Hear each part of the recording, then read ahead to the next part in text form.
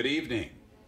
I'm Dr. Ron Smith, President of the Southern Union in North America, a wonderful Christian church body and organization that embraces so many individuals unto a knowledge of Jesus Christ. It's wonderful to be virtually on this island of Bermuda. Really excited to interface through virtual medium men and women on this great island. I just salute Dr. Ken Manders, one of my dear friends who oversees this wonderful Christian enterprise on the island of Bermuda, to the church pastor and the pastors of this community, to all of our friends of the community, to members of the Church of the Living God. I am so honored to participate in sharing some wonderful prophetic messages for the next several nights, for the next 2 weeks, along the path of prophecy.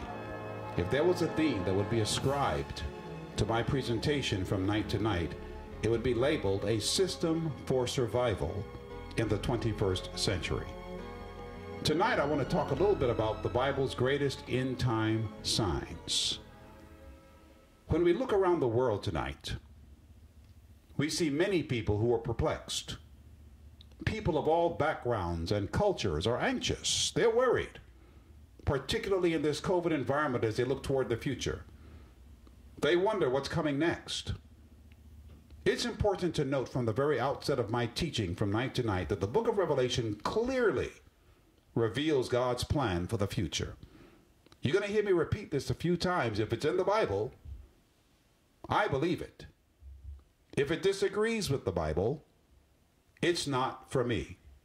You will hear me say from night to night, it's not what Ron Smith said, it's what he read. It's in the book. Take a look. If it's not in the Word, it doesn't deserve to be heard. So the book of Revelation begins and ends with the glorious climax of the coming of Jesus. Revelation chapter 1 and verse 7 declares, "Behold, he is coming with clouds, and every eye will see him, even they who pierced him." And the Bible declares all the tribes of the earth will mourn because of him. Even so, amen. What's going on in this text? Revelation leads us to lift our eyes from the earth below to heaven above. It leads us to lift our eyes from the problems, the traumas, the COVID, the disappointments of life, the racial upheaval, the disappointments of this journey, to the God who will send his Son to solve this world's problems. It won't be solved down here, but there is a solution. Revelation 1:7 states, "Behold, he's coming with clouds, and every eye will see him." So the last chapter of the book of Revelation confirms the nearness of the second coming of Jesus Christ. Revelation 22:20 says, "He who testifies to these things says, surely I come quickly. Amen. Even so, come, Lord Jesus." In Revelation 22, it says 3 times, I like this, "I am coming quickly." You see, the book of Revelation beats with expectancy, with vibrancy, anticipating that soon all the promises of God are going to be fulfilled and Jesus will return. But you know, tonight, there's a question. How quickly is quickly? How soon is soon? And how near is near? In other words, haven't Christians down through the ages believed that his coming was near?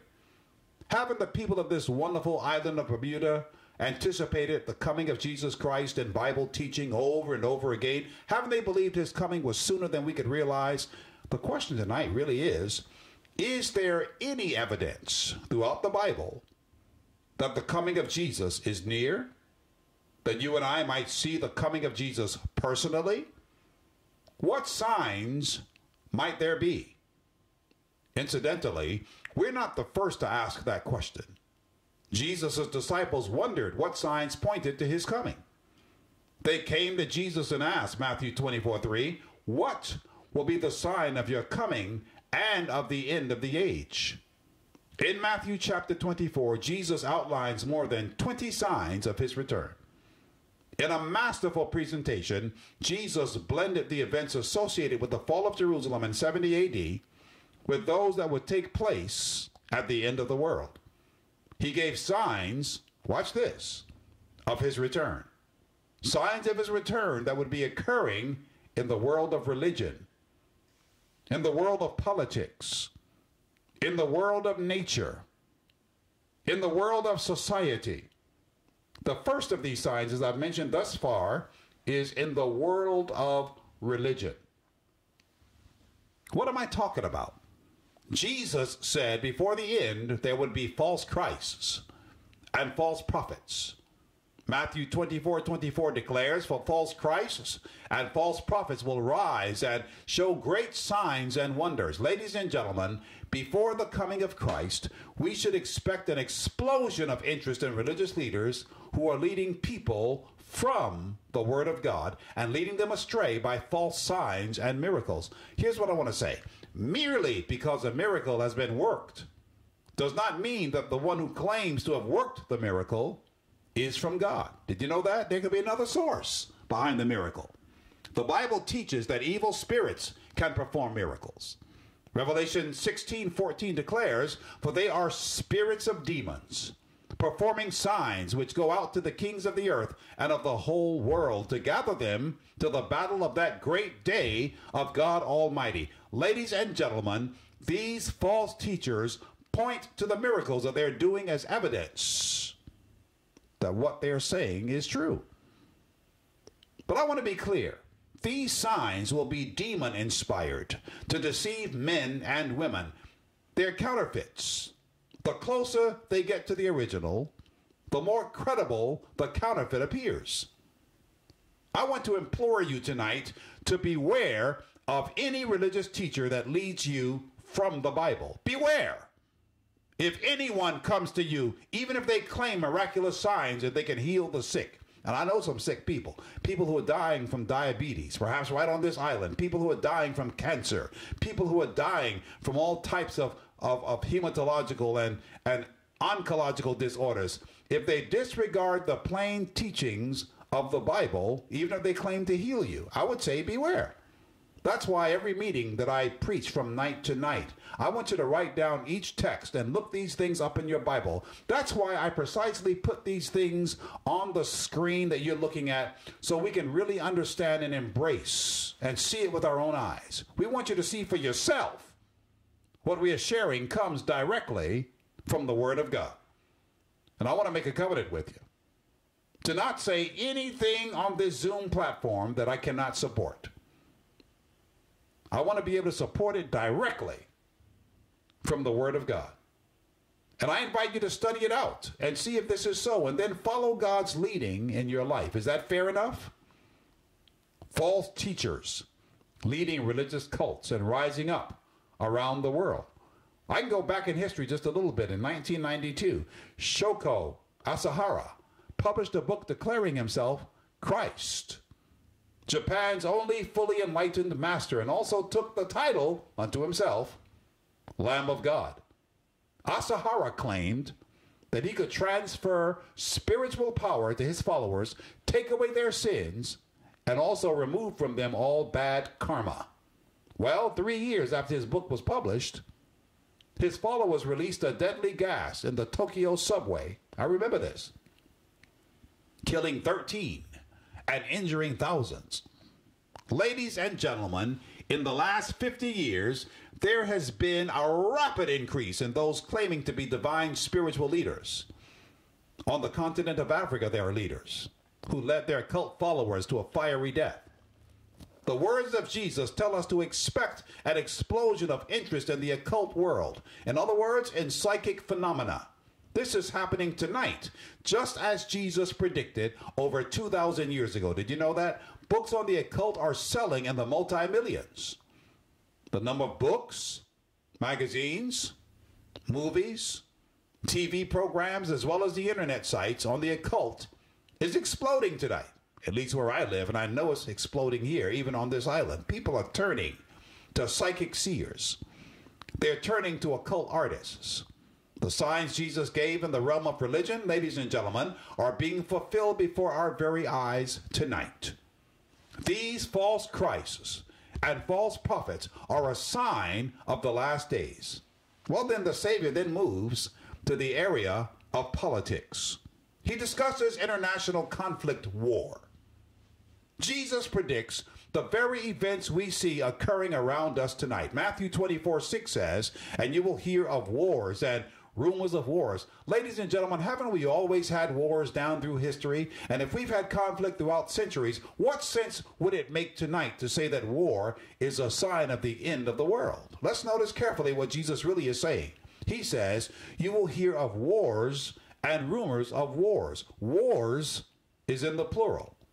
Matthew 24:7 says, for nation will rise against nation and kingdom against kingdom. And Jesus predicted just before the end, there would be international conflicts on a global scale. In other words, there would be world wars. Having launched into the 21st century, we look back on the 20th century as the bloodiest of all. As a matter of fact, one sociologist estimated in the 20th century, that's the last century before this one, there were 180 million deaths from war alone.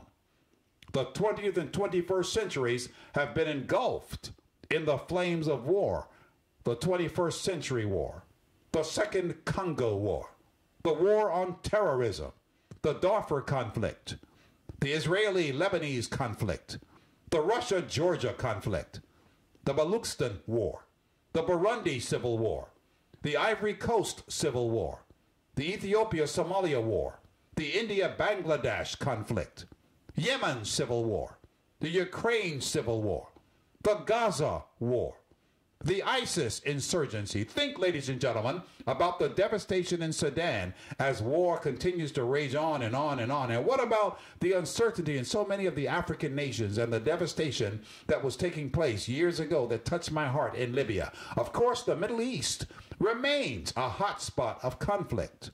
Iraq and Syria have been devastated by war, and so many other Middle Eastern countries have been ravaged by war. Jesus' words are being rapidly fulfilled. The war in Afghanistan, territorial disputes in South Africa, the China Sea, tensions in the China Sea, the east side, the North Korean crisis, confrontation between the United States and Iran, civil war in Syria, political instability in Lebanon, instability in Egypt, conflict in Ukraine, conflict between Turkey and armed Kurdish groups, criminal violence in Mexico, Israeli-Palestinian conflict, Boko Haram in Nigeria, the conflict between India and Pakistan, instability in Venezuela.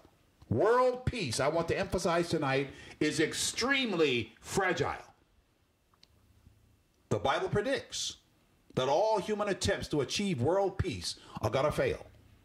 The Apostle Paul describes it this way. 1 Thessalonians particularly 5:3 says, for when they say peace and safety, then sudden destruction comes upon them, and they shall not escape. You know, ladies and gentlemen, a classic example of a peace treaty I remember was that supposed end of a war that took place. I remember the Treaty of Versailles in June 28, 1919, leading to the League of Nations. Of course, it wasn't long until the worst world war in history, World War II, broke out. And this led to the formation of the United Nations in 1945. Here's the point I'm trying to make. For all of its best efforts, my country, the United States of America, has failed to achieve world peace. War has continued to engulf the planet. The Bible says, when they say peace and safety, then sudden destruction comes upon them, and we're seeing these prophecies being fulfilled before our very eyes tonight. I really want you to appreciate this reality tonight. The Bible is so accurate. It speaks of our day. I'm talking about 2021. The Bible says that Jesus would come at a time when the human race has the potential, hear me, the potential for world destruction. Never before in history has the human race had the ability or the capacity to destroy itself. Revelation describes it this way. Revelation 11:18, the nations were angry, and your wrath is come, and the time of the dead that they should be judged, and that you should reward your servants and the prophets and the saints, and those who fear your name, small and great, and should destroy those who destroy the earth. So when Jesus comes to give out his reward, I want to be clear, according to Bible teaching, He comes at a time when the human race has the capacity to destroy the earth. Well, let me ask you. Think carefully as I ask this question tonight. Did the human race have the capacity to destroy the earth 100 years ago? I'll answer it for you. Certainly not. But tonight, we have nuclear weaponry enough to destroy the earth multiple times over. Listen to this. This is going to frighten you to some degree. There have never been weapons made that have not been used.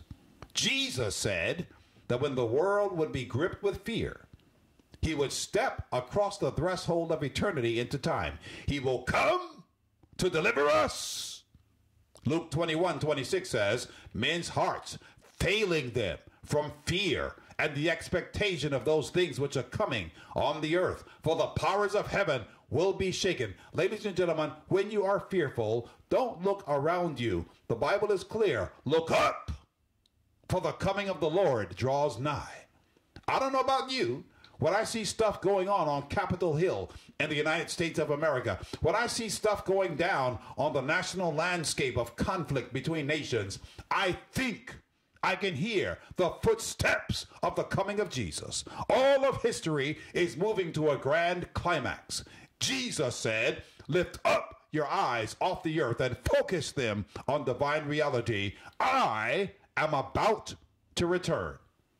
The book of Revelation and the entire Bible reveals a truth tonight, and that truth is simple and succinct.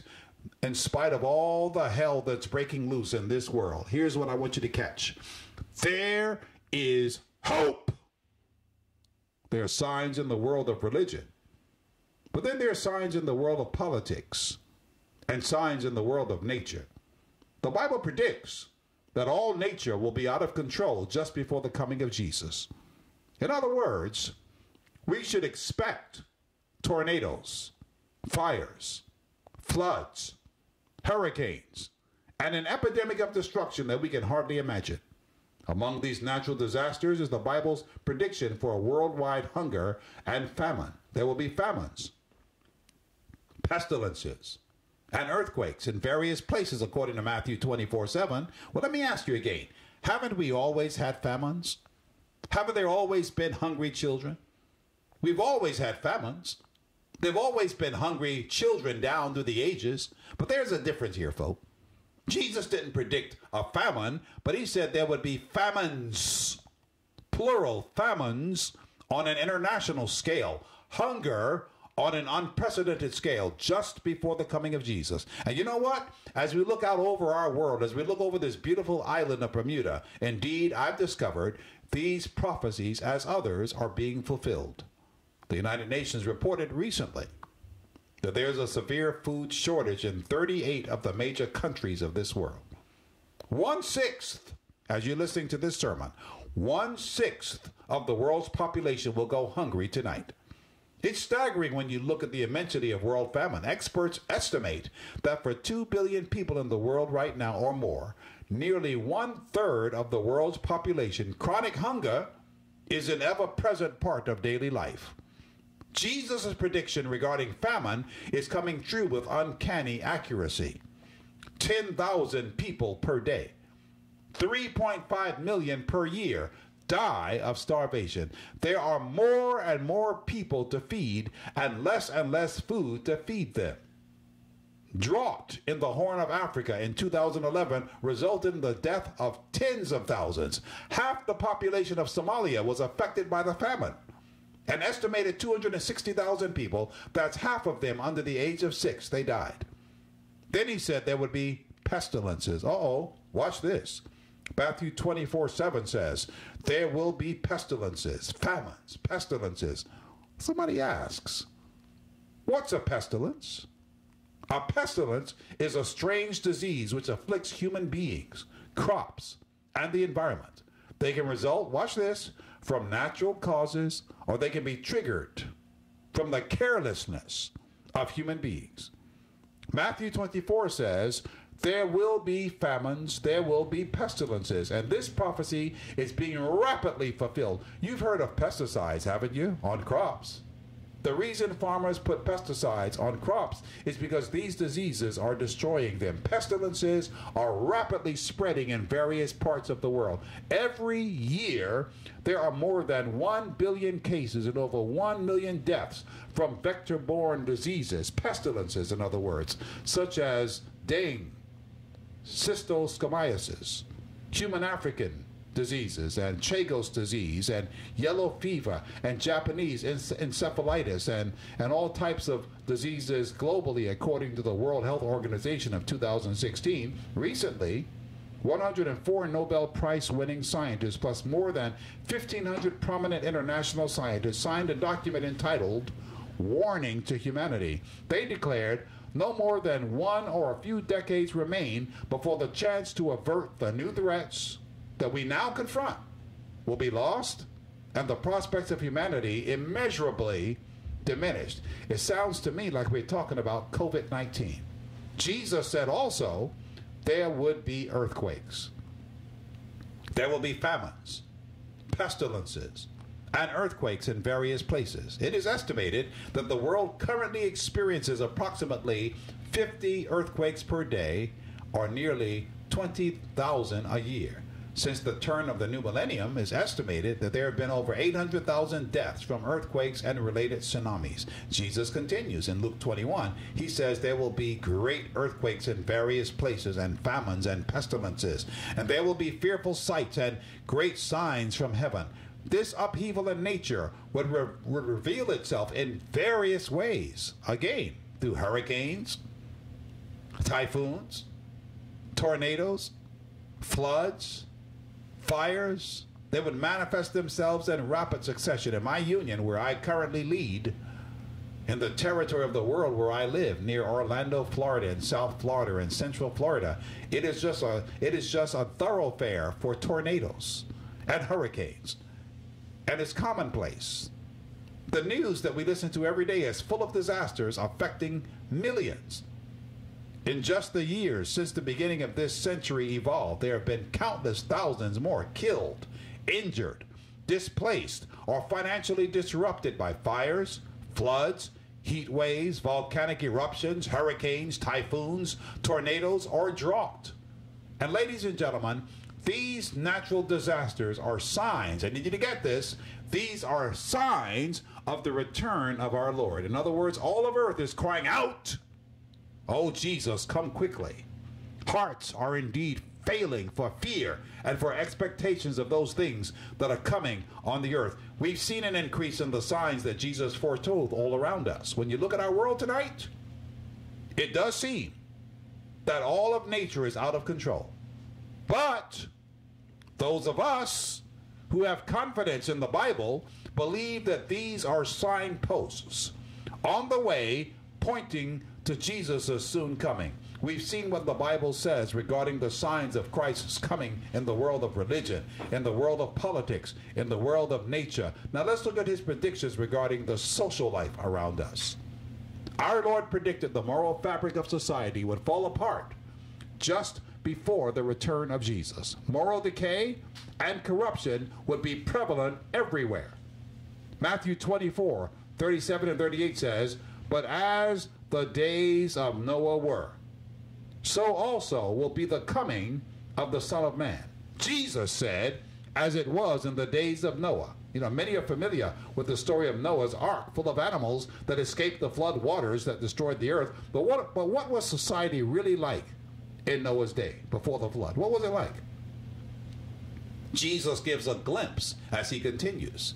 He says, "For as in the days before the flood, they were eating and drinking, marrying and giving in marriage until the day that Noah entered the ark." What's wrong with eating? What's wrong with drinking? I love to eat and drink the right stuff. There's nothing wrong with that. What's wrong with marrying and giving in marriage? Nothing. This passage describes a people who continued living self-centered, godless lives. They took their eating and drinking to excess. In other words, pleasure dominated their lives, and they ignored the signs of the times. Noah proclaimed a flood is coming. Noah pointed out the decay of morality. He indicated that a flood was coming. And yet people of his day, continued to live their self-centered lives. They were not spiritually moved. They did not repent of their sins. Their minds were too occupied. They were enchanted with the here and the now. Eternity was crowded out of their thinking. What about tonight? Jesus predicted that there would be loose morality at the end of time, just like it was in the days of Noah. When Jesus uses the phrase marrying and giving in marriage, he was predicting, watch this, the breakup of the family unit and a complacent attitude towards spiritual things and moral living. Do we see that happening tonight? You know, the biblical model for family has been shattered in modern society. We have so many alternatives surrounding what a family should look like. There is so much confusion surrounding sexual preference. There's divorce. There's separation. There are failed relationships that affect millions of homes every year. Children from fatherless homes are especially vulnerable to suicide, criminal behavior, drug addictions, behavioral disorders, being rape victims or rapists, teenage pregnancy at a higher risk of going to prison later in life. We can thank God that whatever circumstances you might find yourself in tonight, even if you're one of those statistics we've just looked at just now, any of those statistics, God can heal your heart. God can give you a new sense of his love and care. He'll put his arms around you. He offers you a new future. Whatever mistakes you may have made, God can forgive you and give you a new start. It doesn't matter what you've done. It matters not how badly you've messed up. When mother forsakes you, when father turns his back on you, when society declares that you aren't worth a dime, that's when Jesus steps up to the plate and he says, I'll still accept you. Come to me if you're a liar. Come if you're an adulterer. I've got a plan for your life. Did you know that we also live in a world of rising crime and violence similar to Noah's day? Genesis chapter 6, verses 11 and 12 stated this way. The earth also was corrupt before God, and the earth was filled with violence. So God looked upon the earth, and indeed it was corrupt, for all flesh had corrupted their way on the earth. That's the Bible. In Noah's day, God destroyed the world with a flood because it was filled with violence. You need to get that. Is our earth filled with violence tonight? Well, maybe not on this beautiful island of Bermuda, but it's every place else in the world. Is it a global concern? Are world governments concerned about violence? Yes, governments are concerned. In as recent as the year 2014, the World Health Organization reported a shocking summary of the problems of global violence and the efforts to address them. 475,000 homicide deaths per year. 1 in 4 children has been physically abused. 1 in 3 women has been a victim of abuse. And 1 in 17 elderly persons has been abused in the past month. The Bible also predicts economic uncertainty as a sign of the last days. James 5 verses 1 through 3 describes it this way. Come now, you rich, weep and howl for your miseries that are coming upon you. Your riches are corrupted, and your garments are moth-eaten. Your gold and silver are corroded, and their corrosion will be a witness against you, and will eat your flesh like fire. You have heaped up treasure in the last days. Revelation 18:17 says, for in 1 hour such great riches came to nothing. Wars have caused millions to flee their homes and become destitute people living in refugee camps. Stock markets have crashed. Earthquakes, tsunamis, hurricanes, typhoons, floods, fires, tornadoes have destroyed homes, businesses causing tens of millions of people to struggle to survive on very, very little. What's the point I'm trying to make tonight? Here's the point. Jesus is coming. And these prophecies are being fulfilled before our very eyes. Signs are being fulfilled. False Christs and prophets, wars and rumors of wars, cries of peace but no peace, famines, pestilences, earthquakes, sexual immorality, homes falling apart, violence filling our lands, economic uncertainty. All these signs, listen to me, are fulfilled. But there is one more sign which will prove beyond the shadow of a doubt that indeed we are living in the very last days of this world's history. The final sign that Jesus gives of his soon return in Matthew 24 is the gospel being proclaimed to the entire world. That's why I'm on this island of Bermuda now, preaching the everlasting gospel to people who quest to find Jesus. Matthew 24:14 says, "And this gospel of the kingdom will be preached in all the world as a witness to all the nations, and then the end will come." Revelation 14:6 also echoes this thought.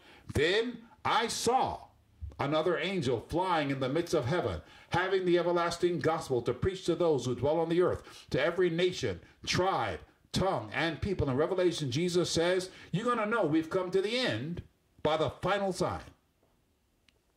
What's that final sign? When you see the gospel going quickly around the world. This prophecy is rapidly being fulfilled tonight. The gospel is moving.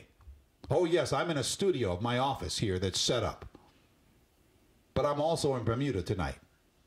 Isn't that amazing in this day and age? Tonight, the gospel leaps across all barriers through radio, through television, through the internet. How many of you have a cell phone? How many people can receive text messages and biblical presentations right on their cell phones tonight through multiple media platforms? Facebook, YouTube. God is reaching people in every possible way. You know, in a mountain village of Southeast Asia, a remote tribe received a transistor radio. They began listening years ago, before the technology really evolved, listening to a shortwave signal of a program called Adventist World Radio. That's a Christian radio network broadcasting truth-filled gospel presentations. And as they listened to the Word of God, the whole village was transformed by God's grace, and they became Christians. I remember reading about a Middle Eastern home. A Muslim family began watching Christian television. Their lives were changed, and they too are now committed to walking with Jesus. In a Siberian prison, a hardened criminal heard the message of Christ through a satellite transmission and is now a consecrated believer. In a crowded European city, a desperate young man picked up a brochure advertising a series of meetings just like this, just like the one that you're listening to tonight, and new hope flooded into his heart, and his life was changed. From remote villages to barren deserts to wealthy homes in gated communities, prisons, and the cities with their teeming masses, the gospel is going forth in these last days in some remarkable ways. I mean, it's amazing. God is working miracles around the world tonight. Just as I'm preaching, do you know that millions are being stirred as never before with the sense of urgency of the times? Millions are turning from the uncertainty of this world to seek for a better world to come. Many have sacrificed all to take the gospel to the far regions of the world. God is on the move.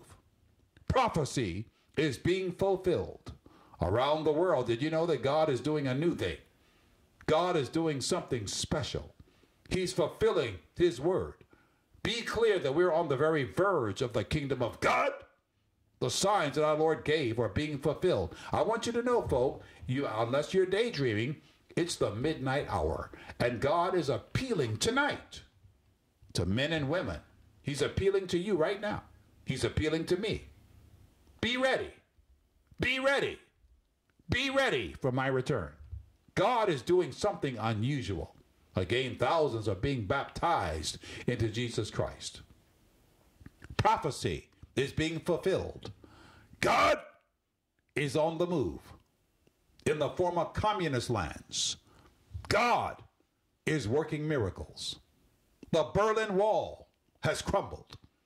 The Iron Curtain has come down. Totalitarian regimes are no more.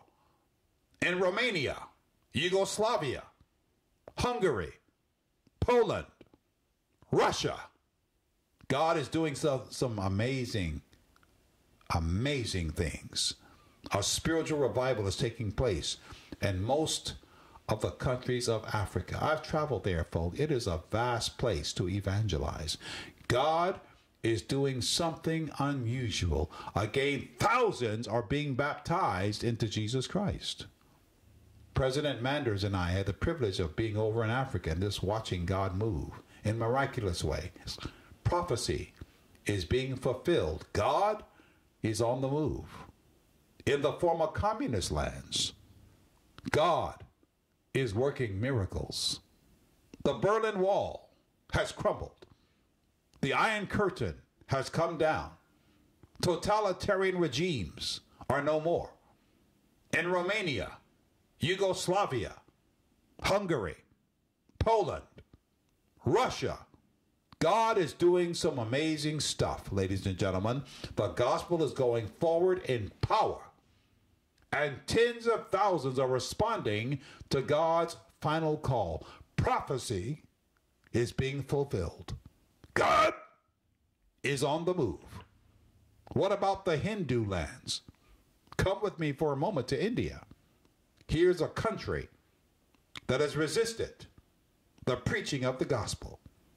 Every and all kinds of missionaries, early Christian people, they worked for decades, watch this, for just one convert. But did you know that India is open to the gospel tonight? What am I talking about? Even in India, where there was one convert after a very long time, now thousands are coming to Christ and are being baptized. Former Hindus are becoming Christians.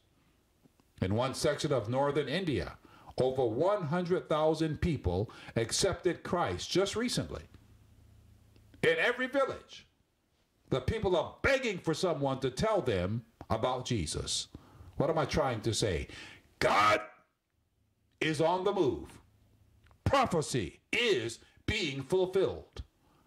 Around the world, God is doing something special. He's doing something amazing. He is fulfilling his word, ladies and gentlemen. I want you to come with me now to the prosperous United States. Even here, God is on the move.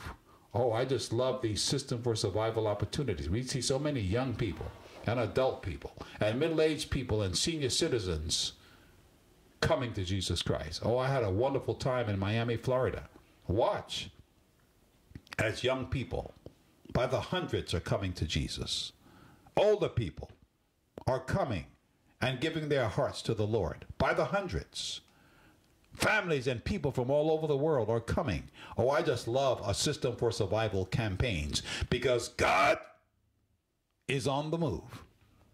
I wonder tonight, would you like to just in your heart figuratively say, yes, Jesus, I believe you are coming soon. How many of you would like to say in your hearts, Lord, I want to be ready for your coming? Let me ask you, is there anything in your life that would keep you from being ready for Christ's coming? I wonder, would you just bow your head right now and surrender that thing to Jesus Christ? Somebody asks, how soon? I can't tell you how soon he's coming in terms of years or months. But this I know. With the ascendancy of atheistic philosophy, with the upheaval of crime and contention, it must be that soon Jesus Christ is going to come. How soon? I can't tell you in terms of weeks or days, but I can say in the words of the Apostle Paul, now is our salvation nearer than when we first believed. How soon? I can't tell you in terms of moments or seconds, but I can tell you this in the words of Andre Crouch, soon and very soon, we're going to see the King. Hallelujah. Will you pray with me now as I ask God to enshroud you and support you as we surrender our lives and whatever things we have in life that barricade or quarantine or stymie our progress to Jesus Christ? I want to surrender that thing, and I want you to surrender that thing to Jesus right now as we pray. Heavenly Father, how grateful we are tonight for the blessing of knowing you, even right now, Lord, on this wonderful island of Bermuda. We look to you, and we come to you laden with challenges in our health. Oh, Lord, there are all types of diagnoses. I don't know what they are. I don't know if it's diabetes. I don't know if it's elevated cholesterol. I don't know if it's cancer. I don't know if it's high blood pressure. But, Lord, what I know is you fixed all malady. You're known as Rapha, the God who heals. Oh, you're Jehovah Rapha. Thank you, Lord, for what you do for healing. You heal demoniacs. You heal people with issues of blood. You heal people sitting by the pool of Bethesda. You heal a man sitting by the gate called Beautiful. Lord, you even raised Jairus' daughter. Lord, I know you can fix sickle cell anemia. I know you can fix Lou Gehrig's disease or ALS. I know, oh God, you can fix Alzheimer's and dementia disorders. Lord, you've healed all types of individuals with all types of maladies. You can see about somebody tonight who's tuned in. And secondly, Lord, we're praying about somebody's business and finance. Lord, just open up some windows and perform something that will just make people convinced, feel convinced that you are in the providing business, the rearranging business. Help us to reset and recalibrate our business in a way where we can survive simply by being partners with you. And then, Lord, I'm praying tonight for families. I'm praying for people who are struggling, people who are hurting in relationships, whether it's in the home front, relationships on the job, in the community, on the playground, wherever they exist. I pray, oh God, that you will heal people's communication, rebuild their intimacy and their trust, and fix relationships once more where we can find our homeostasis in love between husband and wife, between father and son, between mother and daughter, between subordinate and superior in the workplace, between colleagues, between members of a church, between pastor and members, between members and pastor. Oh God, I pray in the name of Jesus tonight that you would fix relationships. And then, Father, finally, I pray, as I always do in every prayer, that you will address those hard to break habits. I call them strongholds. Those things that grip us, those things that stymie us, those hard to break habits, those monkeys on our backs that we can't shake off, like addictions and relationships that are not authorized. Oh God, my prayer tonight is that you will break every chain, set us free, empower us to be the best we can be. And Lord, en route to the impending nearness when Jesus Christ will return to this world, we decide to surrender everything because we don't want to be lost. Lord, please take us home. Get us out of this mess. COVID is destroying our country. It's destroying our world. It's destroying our family. Oh God, in the name of Jesus tonight, fix it up for us, Lord. Redeem us, not just with a vaccine, but extract this plague from our dwelling. Oh God, we give our lives to you tonight anew. We want to be saved in your kingdom. We want to be ready. We don't want to just get ready. We want to be ready when Jesus comes. And in order to accomplish that, it requires us making a total surrender to you tonight. That we do by faith. And we lift our hands right now, even on this platform of social media. We raise our hands and we say, Lord, all to you I surrender. I take my stand in my heart with you tonight, oh God. Yes, I recognize that I've got a bad track record. But Lord, you don't care about that. You love us. You just want to meet us where we are. And I ask that you would receive us, embrace us, rehabilitate us, stabilize us, fix somebody's home, fix somebody's life, and empower us to be the best we can be. In Jesus' name we pray. Amen. God bless you, and I look forward to seeing you on tomorrow night.